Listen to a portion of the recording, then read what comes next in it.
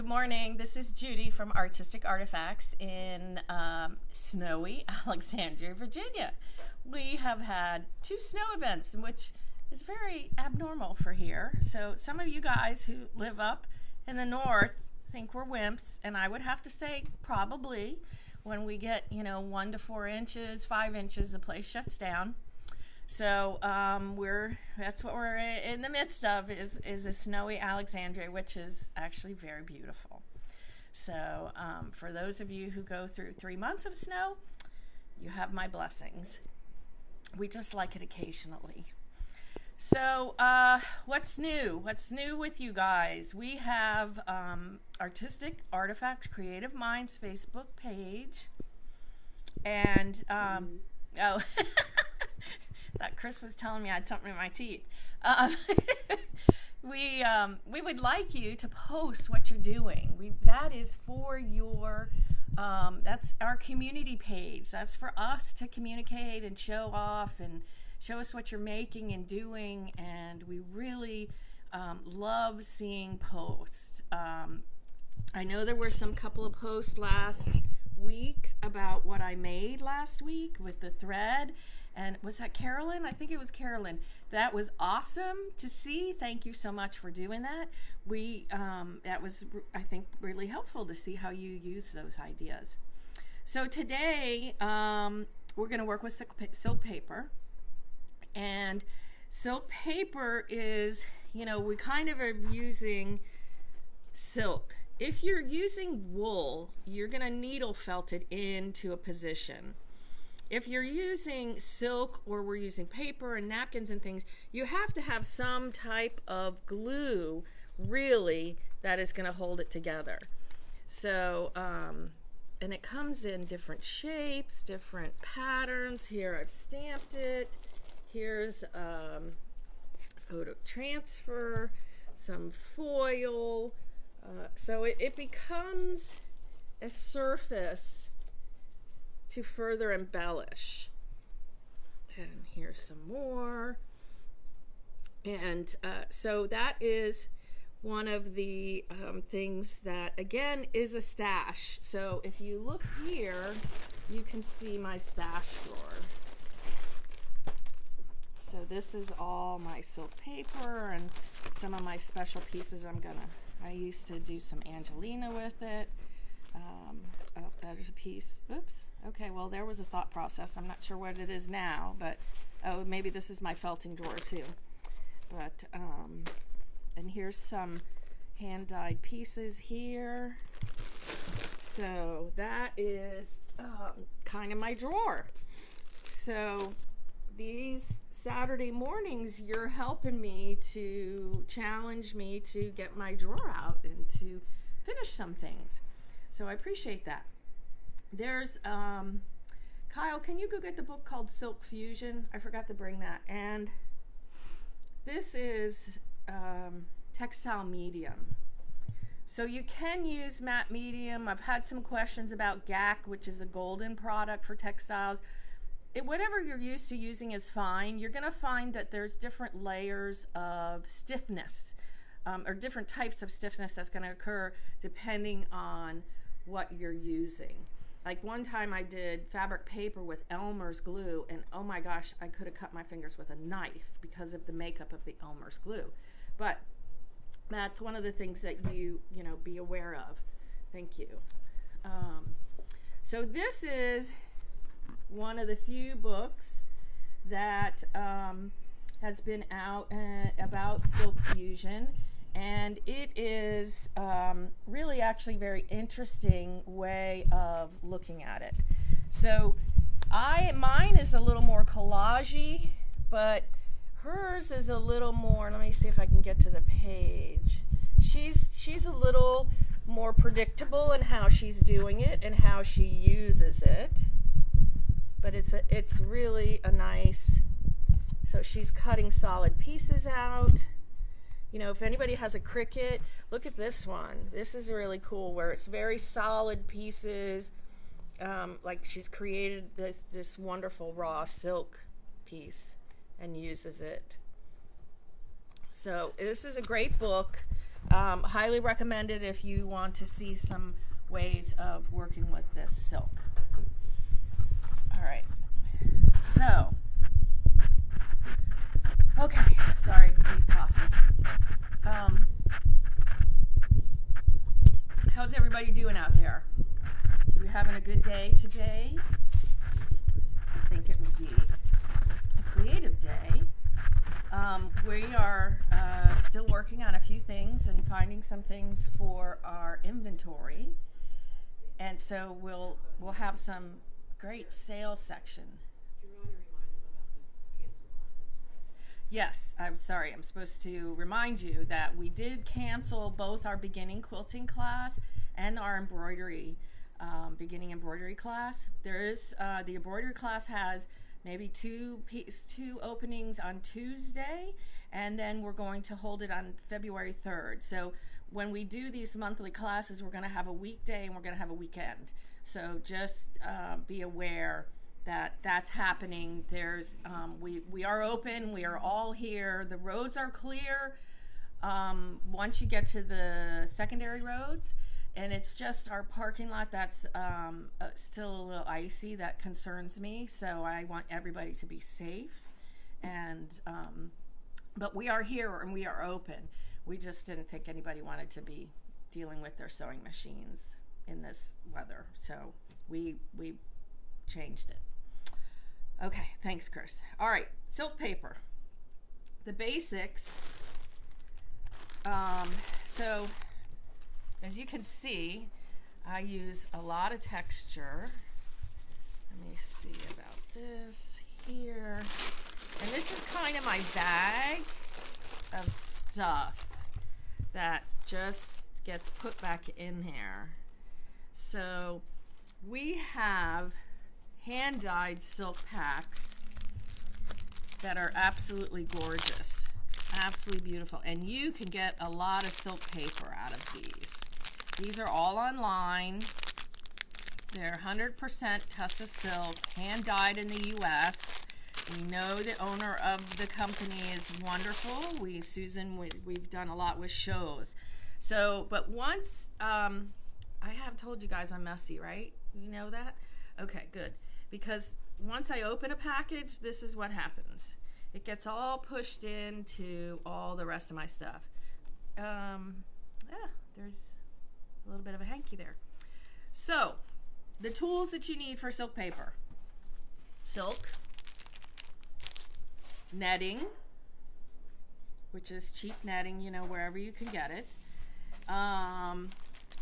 Textile medium, and I usually use a larger brush, like a stencil brush, and we sell them.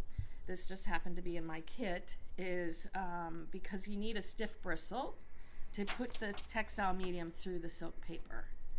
So that's one of the things, but I like those other brushes. Chris will put them on the link.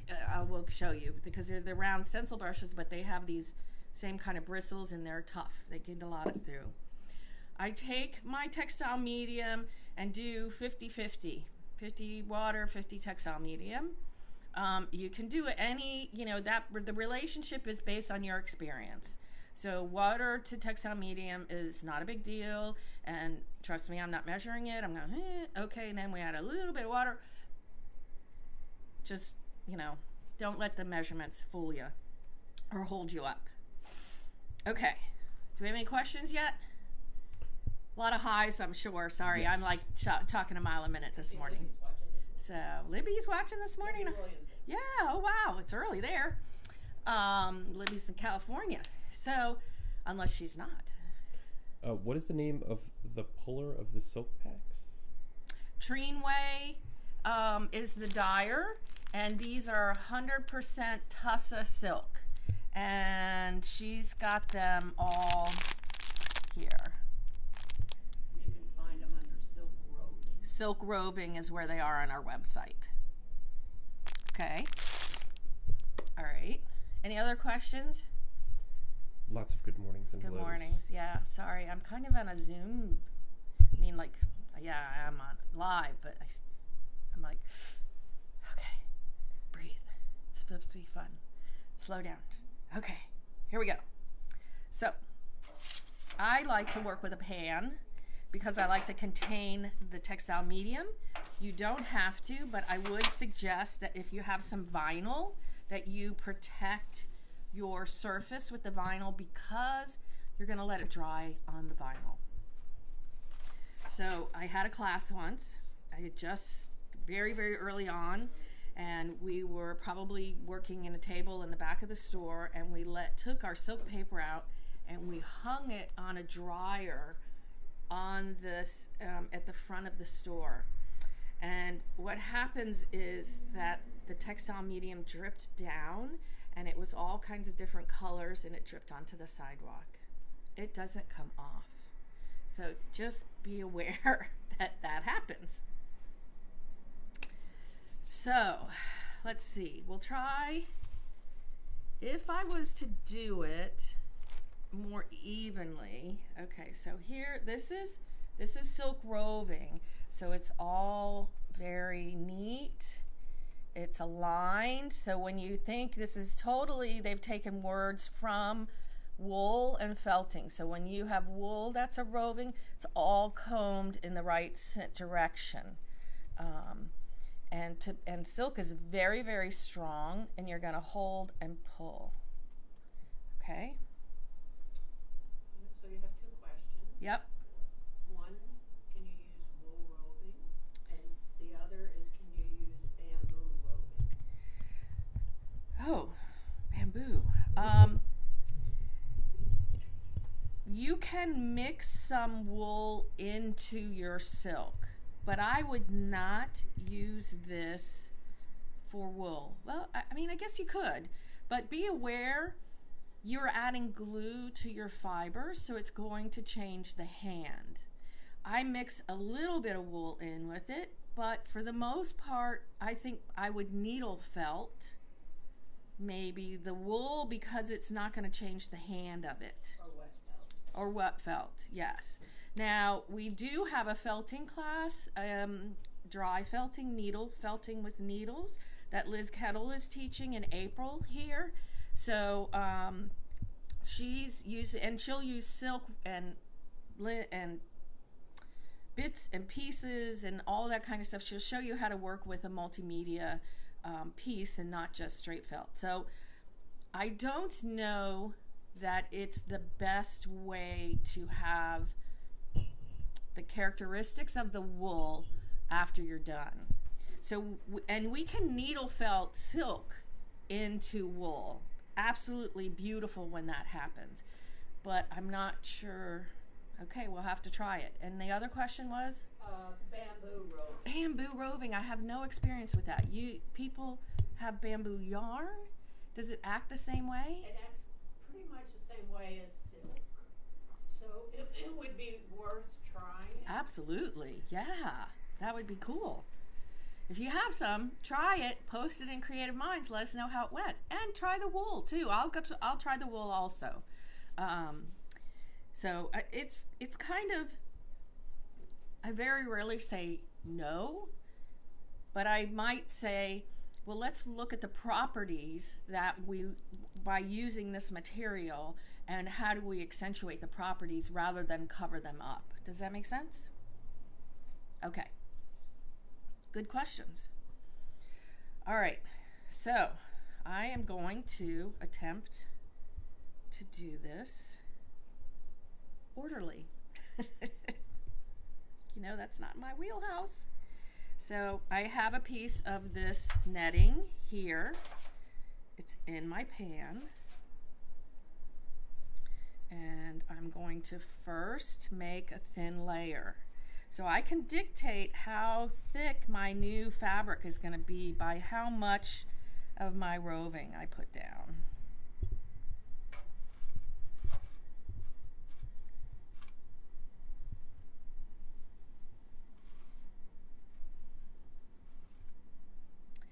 All right, so I'm going to go in one direction.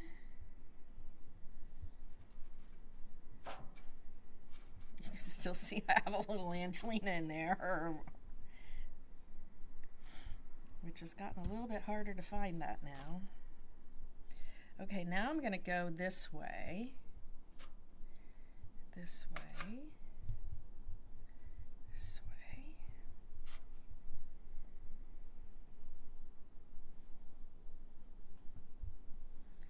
All right. So, and I don't know, silk hankies are square pieces of silk and they stick to your fingers. So that's really the purpose of the netting, is to control the silk. Okay. So, this is weird. I wonder if there's odd. Chris, can you get me a paper towel, please? Mm-hmm. So I used to very meticulously dab and pour. Now I just pour. But you don't want too much. And you do want it to go all the way through. Thank you. I don't know what's in my jar. So I'm going to have it absorb. And brushing is one thing, but I want it to go all the way through. I maybe poured a little too generously, but that's okay. So,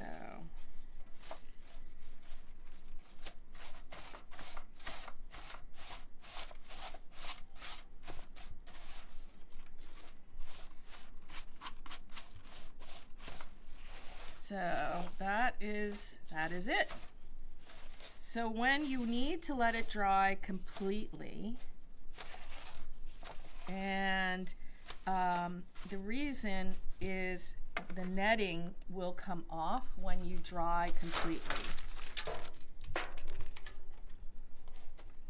And I usually dry it flat. So it'll be overnight.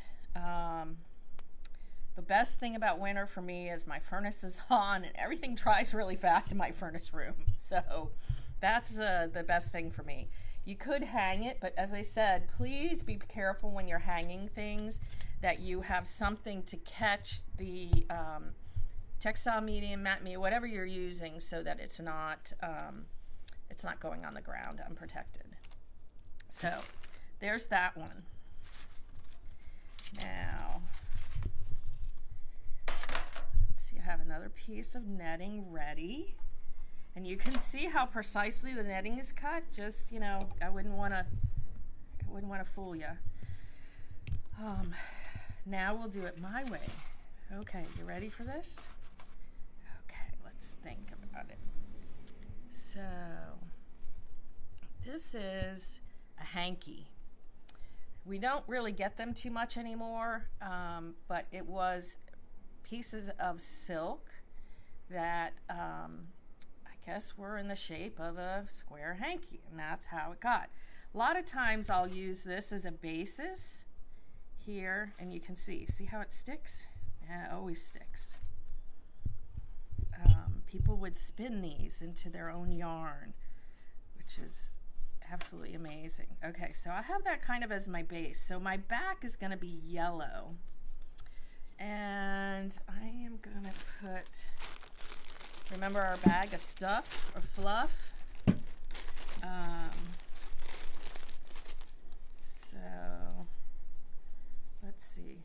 Does anybody have any questions while I'm putzing? So I have, these are threads. I take all the threads from my hand-dyed fabric and I save them. I don't generally, you could actually create a picture if you wanted at this point. I usually am not thinking that far ahead. I'm just making bits. But I am looking at what colors do I like together and that type of thing. So let's see, we have a little bit of this. Yellow and turquoise, how can you go wrong with that?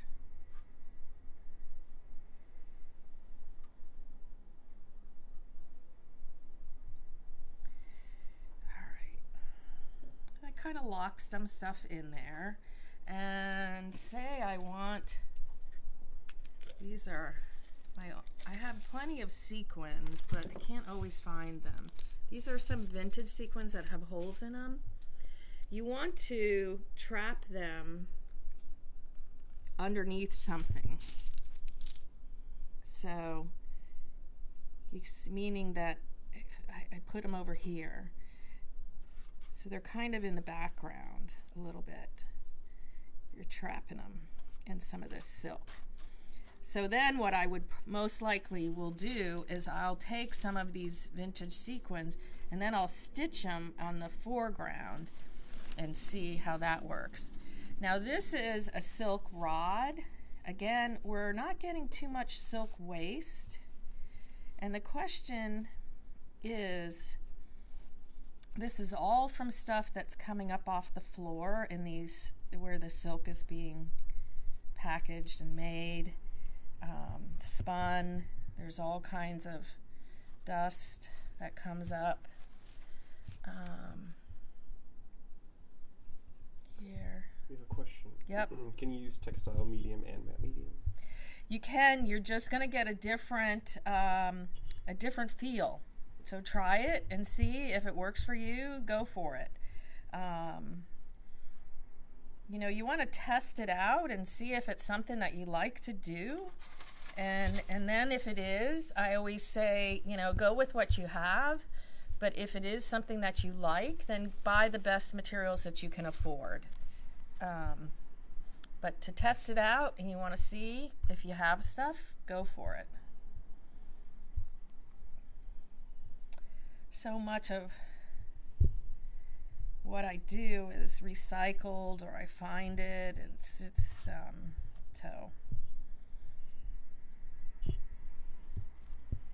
Okay, maybe I need a little more color. So I'm gonna pull this silk apart like this. I don't necessarily, you know, this is like ripping fabric or ripping papers. You know, there is a time and a place for ripping fabric. We don't do it in the store. We cut our fabric, but there are times where you want it ripped, right, Seth? So that's there. We've been asked to repeat the question that you just answered, I'm sorry. since you can't hear me because it's... Yes, I apologize. You're right. Thanks for that reminder. So the question is, can you use textile medium and matte medium? Again, you're going to water it down 50-50. Using textile medium is going to give you a different result than using matte medium, or GAC is what Golden's textile medium is.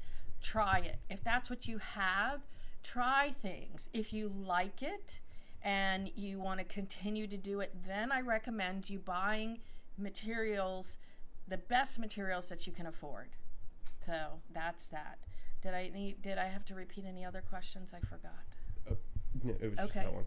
All right, but thank you. That Maya made a comment is that you don't need to lay the silk down thick. Nope. You can really spread it out and make it use very it. thin. Yeah.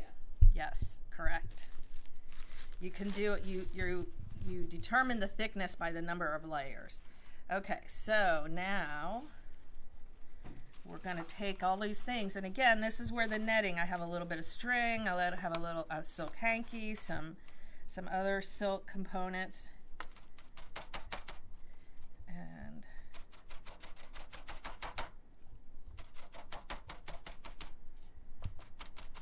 this is what you do. So I would say there's, you know, you can make pieces out of it. You can cut them apart. You can make them be a whole cloth, so to speak. This takes machine stitching and hand stitching really, really nicely. It's wonderful to take these and to take the next step of embellishment. Of course, there's, you know, everything likes beads. So you can see.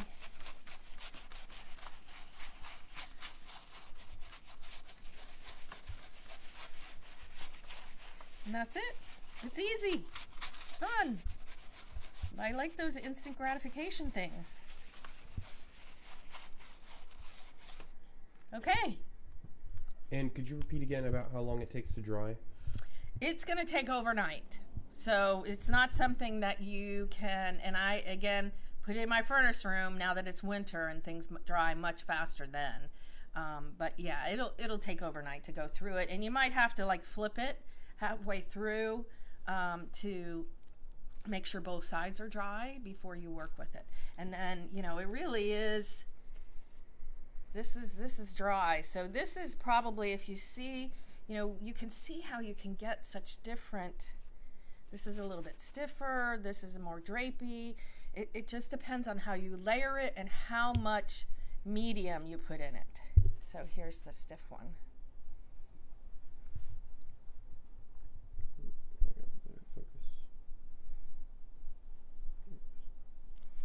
Okay, then you can see, can you see the sequins in that one? There's some sequins in there. And the netting is removed after it's dry. Completely dry. Do not try to remove the netting when it's somewhat wet because it won't come off. And then it becomes part of the collection of items that you have glued together. So. And you, Suzanne missed a step that you put the netting on both sides. Yes, the netting is in this piece. You'll see I kind of prepped my containers. So my netting is in the bottom to contain my silk. That's all it's doing is containing. And then you're going to put this over, because if you don't have the netting, the brush is going to pick up all of the silk pieces. So you want the netting as a control agent for what you're putting in here. So netting goes top and bottom. Soak it both sides so that it goes through. And I mean, I maybe was a little generous with the textile medium, and let it dry completely, and the netting will come off. If it doesn't, it just, you incorporate it. It's easy. Can it be washed when dry? I don't think so. I don't again make things to be washed. I would think once you're using kind of a polymer base medium, I would say don't wash it. That would be my guess. So not to use it as an embellishment on a jacket or something that you might wash? No, I don't think so. Unless somebody's tried it and washed it, I don't think it would work. Could you use tulle in place of the netting? Yes, absolutely. You can use screen material instead of the netting. So netting just happens to be something we have a lot of, and doesn't matter, you know, the size of the holes or anything. But at the beginning, we used to do screening from the hardware store. Could you repeat the question for the group? Can you use netting or tulle? What can you use to contain? Thank you for keeping me honest. So you can use screening, you can use netting, you can use tulle. It's plastic is really what you're doing. It's a polymer on top of a polymer. So yes, any of that will work. And you want to show the products again? Yes, I can. So what I'm using is textile medium, which we have in the store. We have hand-dyed silk that's absolutely beautiful from the company in the U.S. And then this is the most recent book, well, it's actually been out for a couple of years, called Silk Fusion, that there's just periodic books about it. I think there's another one that just came out. I'm not sure. But this is what we have about the Silk Fusion process. Okay. And I really do like a stencil brush rather than this brush, but you can see that a chip brush worked. Because a lot of times, if you don't wash the glue out of these guys, you're just throwing them away, and it's an inexpensive brush. Okay, any other questions?